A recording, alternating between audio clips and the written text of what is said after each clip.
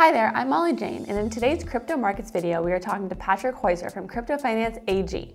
Hey Patrick, so looking at the major coins, we're witnessing some sort of correction, and what do the indicators show? What is the new support level for Bitcoin? Well, let me first distinguish between what assets we're looking at. For example, when we look at the top 50 coins, excluding BTC, we look at our own MACDs and advanced decline line indicators. They're quite slow. We look at them on a weekly basis. We also publish those on our rotation report. They don't in particularly look bullish right now. But then, if I'm going to be a bit more precise, we have a few coins which we monitor very closely. They trade on futures exchanges, so we monitor the future cash basis. That means we're looking at where the spot is trading versus where the future contract of these currencies are trading. BTC has one, Cardano, Ether, Litecoin, EOS, Tron, and Ripple as well. When the basis trades in contango, that means the market is in a bullish state. When the future trade in backwardation, then it's rather on the bearish side. We have seen in the past 2 weeks quite a wide contango basis, so the market was pretty bullish.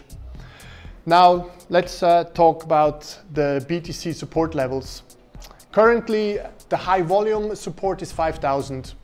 We are right there, but further below 4,800 we think is quite an important level, and we will tell you why later on.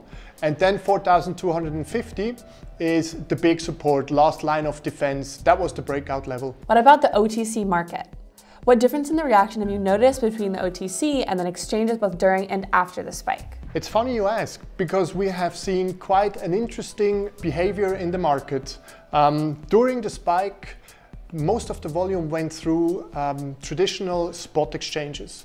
That rumor which went around that a guy was buying roughly $80 million worth of Bitcoins, that is probably true, because that volume spike we have seen on the exchanges.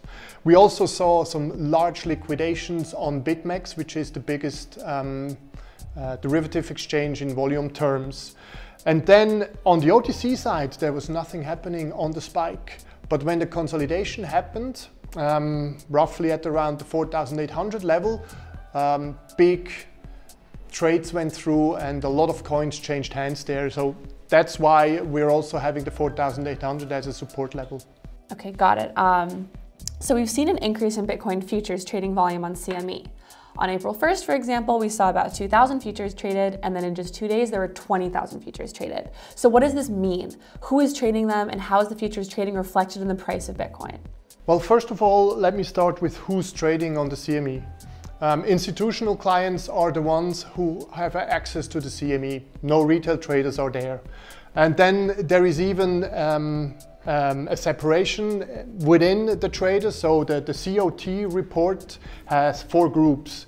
You got the dealers, the asset managers, leveraged funds, and other reportables. And there it was a very clear picture that the leveraged funds were short, right to the maximum on the 2nd of April. So the volume spike was definitely driven by these shorts, had to cover back those contracts and probably even turned the other way around and went long.